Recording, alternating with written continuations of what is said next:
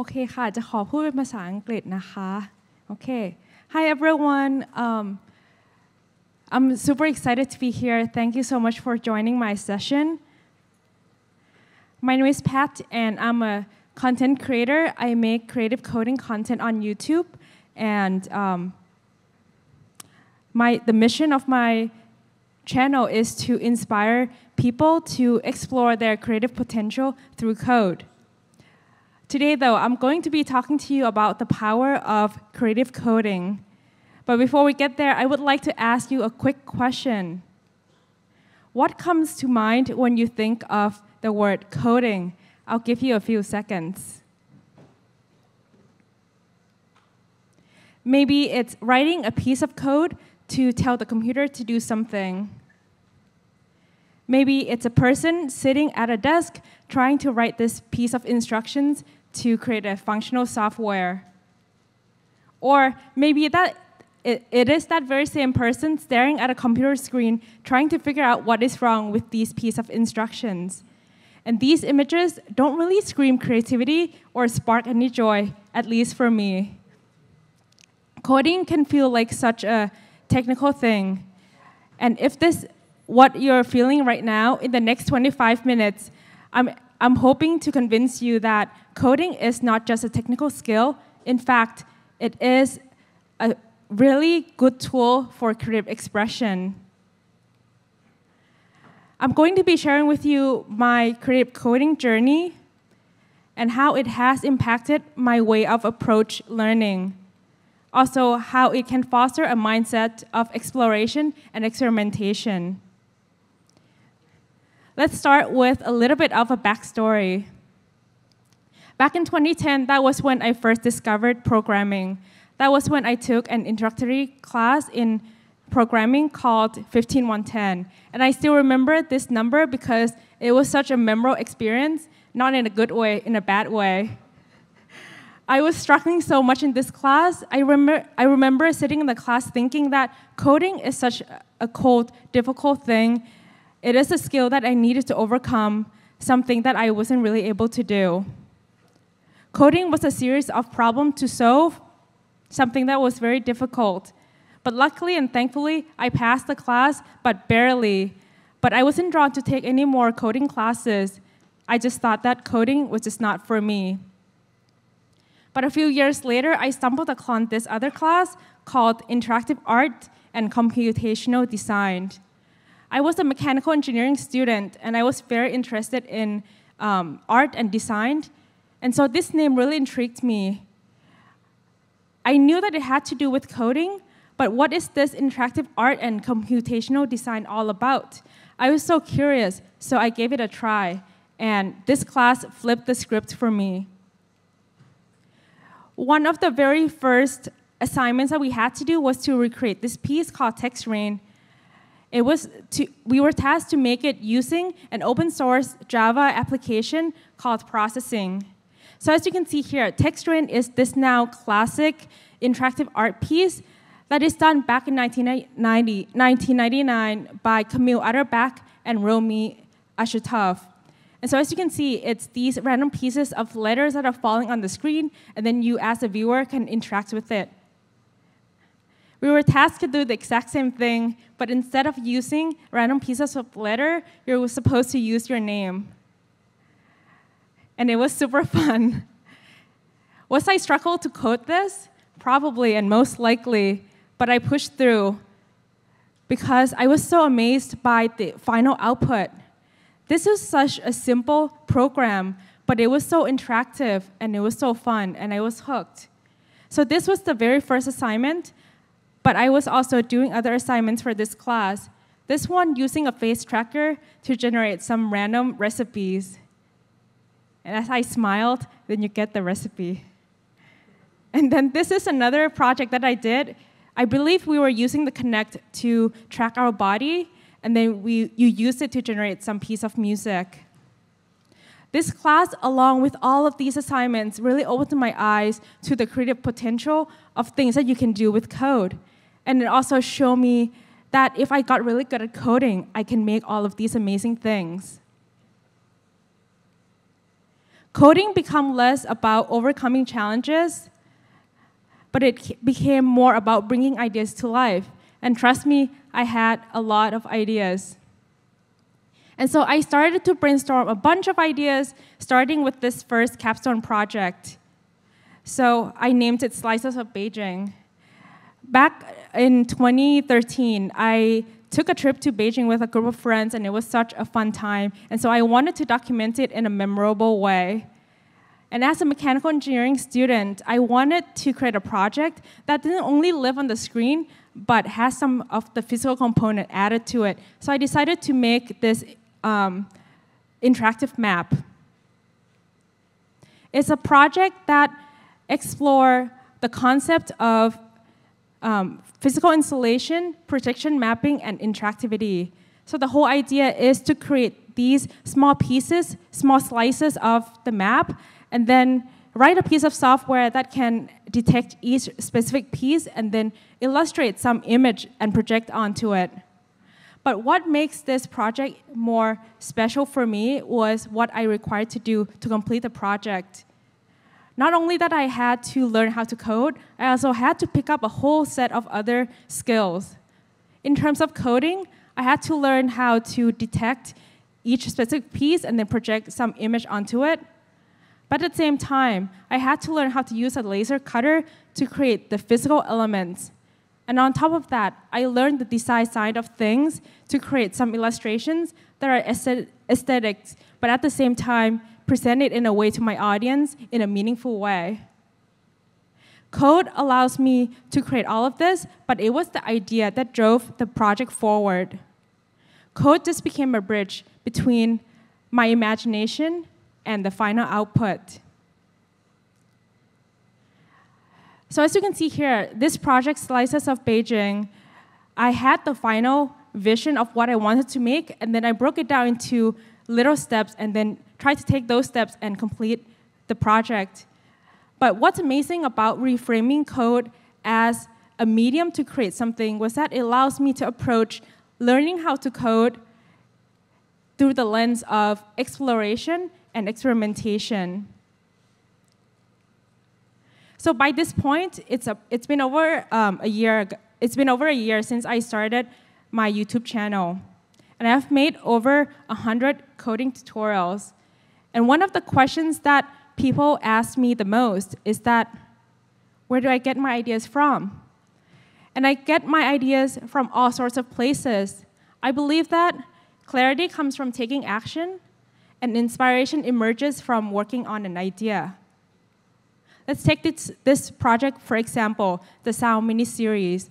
So by this point, I've made a bunch of different videos that ranges from all sorts of categories, from generative art to typography to interactivity.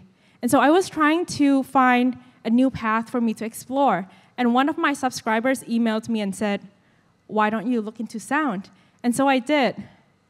And so this is the first piece that I did. It's called Rotating Polygons. And as you can see here, this is just one shape of a polygon, but what it does is that I can create this piece, set it to a specific speed, and then let it play some sound, as you can hear. But with this specific sketch, what I had to do was that I had to go on a different website to download all of the different nodes, upload them onto the sketch, and then play this, and then write this software. And so it was fine, but then if I wanted to change it to a different octave, what I had to do was that I had to go back to that website again and download a whole set of musical notes. It was quite redundant, but I really didn't know a better way, and so I stuck with it for a few videos. But then I asked myself, there must be an easier way. And so I decided to look into the sound library within the JavaScript library that I use, and then I found this class called Oscillator. And that's exactly what it allowed me to do. It allowed me to generate some musical notes in a much easier way, so I don't have to go through that hassle of going to the website, download the files, and do all that. And so I stuck with this technique for a few more videos. And then I was like, okay, Pat, what if you want to get some more sophisticated sound? And so I went back to the sound library and then looked some more. And then I found this class called ADSR, which allowed me to do exactly that. It allows me to separate the notes into 4 different stages and then just add a little bit more volume and stuff like that and create some more sophistication to the sound. So the more I worked on the idea, the more I posed questions to myself, and then the more I discovered and I experimented with the idea. And by this point, I already made 11 videos, and I explore all of the different classes within the sound library.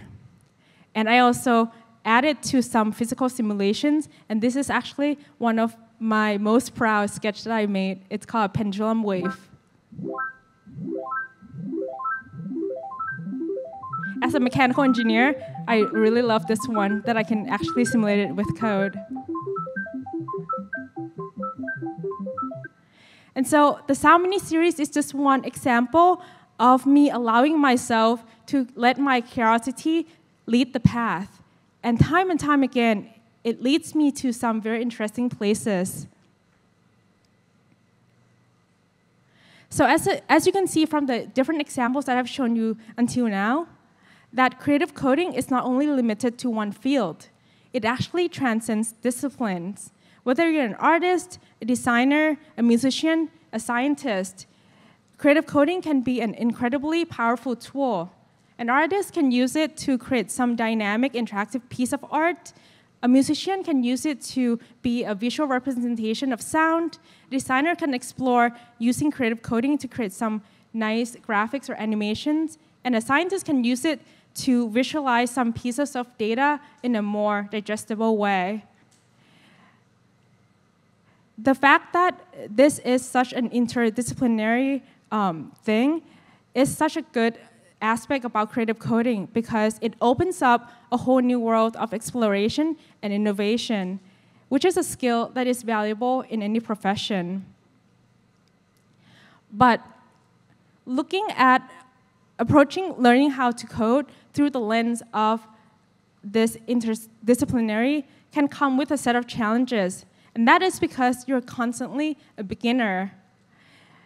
Trying to work on an idea that combines a few or many different disciplines means that you most likely are not an expert in any of them or all of them. And that means that you're faced with new challenges all the time, and that is not always easy. And so, how do I overcome the fear of starting something new? It's still a work in progress, but I try to do it so often that it becomes easy, or at least less difficult. You get better at the things that you do often. Things become easier because you also gain the confidence of your own skills and your ability to tackle new problems. Why? It is because you have tackled so many different kinds of problems successfully previously. And so your circle of competence and confidence grows over time. And I also treat learning a new skills like playing a video game. When you play a video game and then your character dies, what do you say to yourself? Oh my God, I'm such a failure, and then you quit. No, you never do that. You hit the reset button. You figure out what you did wrong in the last round, and then you do it again and try a new strategy. And if you treat learning a new skills like playing a video game, you look at obstacles instead of as setback. You're faced with obstacles, but instead of looking at them as setbacks, you actually look at them as data points that show you what direction to take next. And as you level up, you collect more coins. And in real life, you collect more experiences, and you gain more confidence. You don't have to know everything from the very start, but you really have to have the willingness to try new things, test things out, and just see what's going to happen. And as you view all of those setbacks as a key data point for what to do next, it always leads you somewhere good. So this is another project that I want to share with you that at first, for me, felt really difficult. But as I take the first step and then the next step, I expanded my technical abilities, and it also shows me the new opportunities that this can create, that this can turn into something beautiful. So what this is actually a data structure called a Quadtree that I use to optimize a flocking simulation. So what is a Quadtree and what is a flocking simulation? So a Quadtree is a data structure. It's a way for you to organize some data by subdividing a space into subsections such that it is easy to locate and access some data. And then the flocking simulation that you can see here is a model that mimics the way a group of animals behave, like a school of fish or a flock of birds. And so the goal was for me to actually implement the Quadtree data structure to optimize the flocking simulation so that it can run smoothly and efficiently. And this project is special for me for many reasons. The first one is because I started out with a very small circle of competence and confidence. I didn't know what a Quadtree was. I didn't know how to code that, and I had no idea how to do it. But then I pushed through, and I just figured it out, and I made the first video. And then I tried to code the flocking simulation, and then that worked as well. And then my circle of competence and confidence grew. And then the next step that I took was to combine the two things together, and then I made the third video. And by just a span of 2 videos, this circle expanded significantly, and I was able to create this. But here's the kicker. Completing this project not only allows me to gain a new level of confidence, but it actually lets me discover something that I was scared to do for a long time, which is dive into the world of physical computing. I was also inspired by this project called Diffusion Choir, done back in 2016 by these firms, So Limited, Hypersonic, and Pleben Designed.